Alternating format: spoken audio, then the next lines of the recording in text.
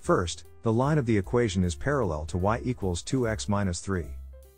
Because parallel lines have the same slope, the line of the equation we are looking for has a slope of 2. Since we now know the slope of the line, let's use the slope-intercept form to find the equation of the line.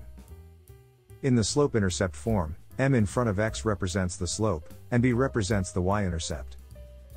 So, let's first substitute the value of slope into the slope-intercept form. Next, we are going to find the y-intercept using a point of the line.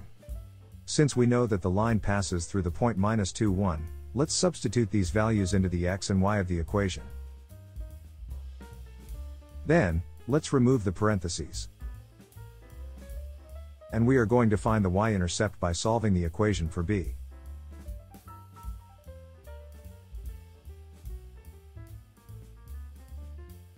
Now, this tells us that the y-intercept is 5. Then, let's substitute 5 into the original equation. So, the equation of the line is y equals 2x plus 5.